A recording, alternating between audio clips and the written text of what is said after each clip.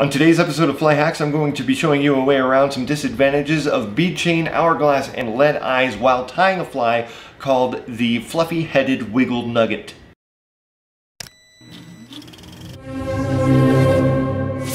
There's not always a problem with lead eyes or hourglass eyes. Sometimes there is. When you're tying a wool-headed fly, there's a big lump where your eye is. You want to tie it behind and in front of the eye. You end up with a little gap over that hump because you can't tie wool on top of the eyes or else it'll make it all weird and gross looking. If you use bead chain eyes, they don't add enough weight to the fly to get it down where you want it to go. The solution to this is by using beads.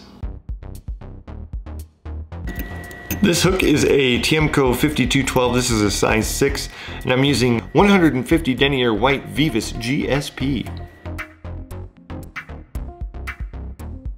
We're just going to cover the hook with some thread here, and then end up about here on your fly. And this is where the front of the eyeball is going to be-ish. We're gonna make like a 4-inch dubbing loop that we're not gonna use for dubbing, but it's all the same. You're gonna tie back about 4 millimeters because that's about the size of the bead that we're using. We're gonna use, it's a 3.3 millimeter black tungsten bead. And I'm gonna go with the skinny side of it. You can do this either way. I'm gonna go with the skinny side and I'm gonna make this dubbing loop. I'm going to make this dubbing loop into a point, and I'm going to try to thread this. You can use a bobbin threader as well. I don't know why. I should. I have one sitting right next to me. So you're just going to wrap that on. Make sure that you put a couple wraps on that GSP. Now go back with the GSP back behind this bead again, because again, this is the back side of your bead and the front side of your bead is gonna end up being right there. So we're gonna get another bead and do the same thing. And come around the front of the beads here and wrap it again. You're gonna take this tag end and go in between the eyes and tie it in right behind the eyes again. And I'm gonna go to the end of my thread here. Now I'm not gonna cut this off just yet. When we tighten the beads together, it'll pull some of the thread through. So if we cut this off, then we'll have a tag end somewhere in there somewhere, and it'll make the wraps behind it loose. So now I'm gonna just wrap around the two eyes here. Just a few times, get it nice and tight and squish them together. And then we're gonna take 2 wraps through the middle, and then 2 wraps through the middle on the other side. Now we can cut this off. Now you can glue these eyes in there. I don't typically glue them because I lose the fly before I have a chance for it to fall apart. So next, Senyo's Laser Dub Hot Pink. You're gonna tie with 2 colors of laser dub. One's going to be on the top of the fly, one's going to be on the bottom, because when you fish it, it's actually gonna flip over and be correct. So I grab a lump of dubbing here and I'm just gonna pinch the ends. I'm gonna pull it apart and then I'm restacking, pulling it apart, restacking. And you're gonna do that a whole bunch just to make sure your fibers are all lined up and go in the same direction. So I'm gonna take a chunk of this off. And I'm gonna tie it in up here on top.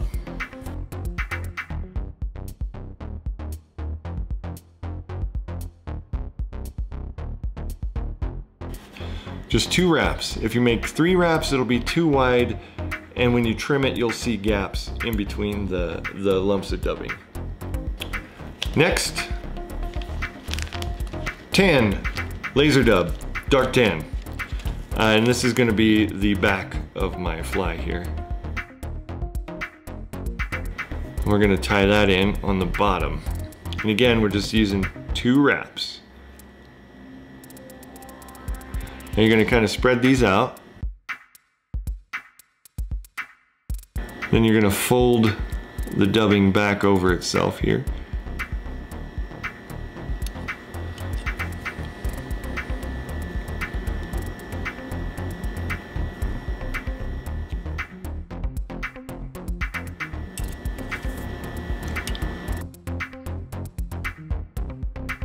And then you're going to continue this process.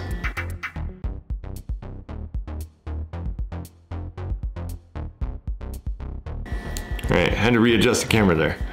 It's taking up too much of the screen.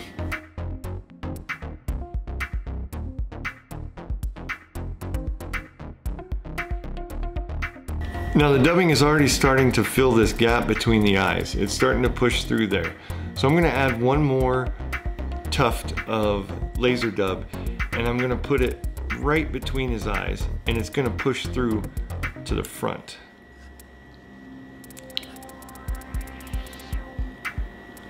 This will help alleviate that gap. See how pushed in it is? You can't even really see the eyes anymore, but it's gone in the middle there. Next, since we've got this going over the front or over the top, we're gonna start again on the bottom side of the hook here and start with the tan.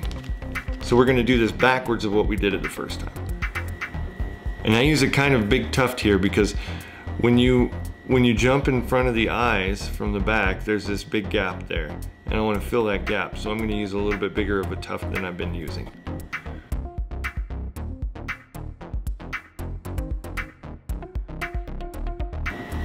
And the same goes in front of the eyes, because there's a tiny little gap there. I want to make sure I've got that covered, because this front dubbing will go in between the eyes as well. Whoa, hey, easy dubbing. Okay, now we're gonna spread that out again. Wrap it backwards or pull it back. Give it a couple wraps. And that'll do it. I'm gonna do one more thing here. And you'll see it's just a fluffy mess right now. That's good. So we're gonna take this tan laser dub and we're gonna make a dubbing noodle.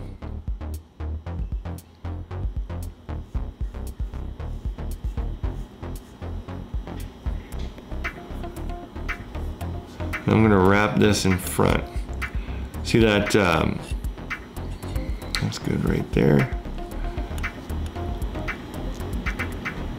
Oh.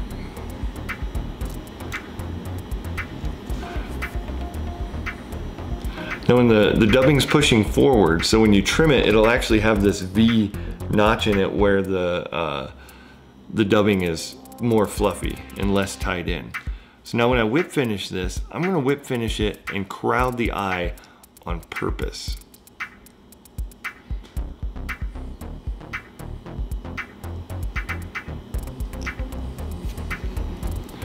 You see how I crowded the eye there?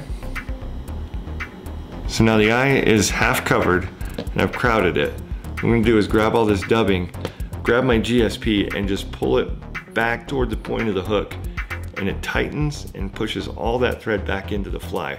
That way it stays hidden. So now I'm gonna cut my GSP off. Now I'm not gonna close my scissors, I'm just gonna push the V of the scissors into the GSP and it'll cut that GSP off.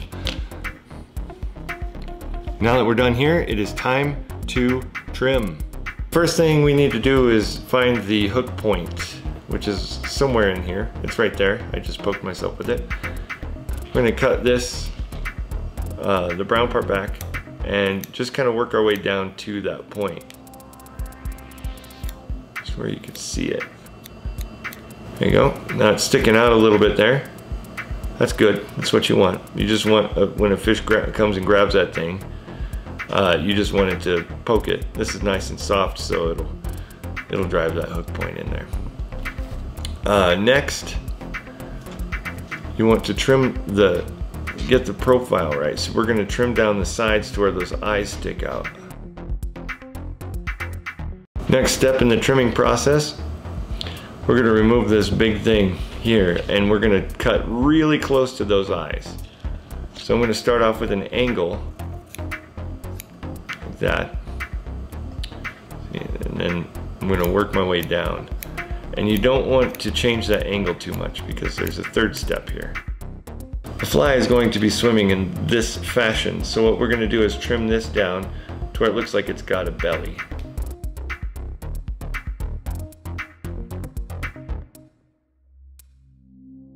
Keep making little tiny cuts. Don't dig into this too much. You don't want to end up with just a piece of dubbing wrapped around a hook.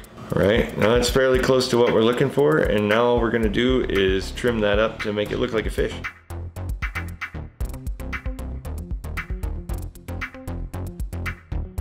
And there we are, all trimmed out and happy.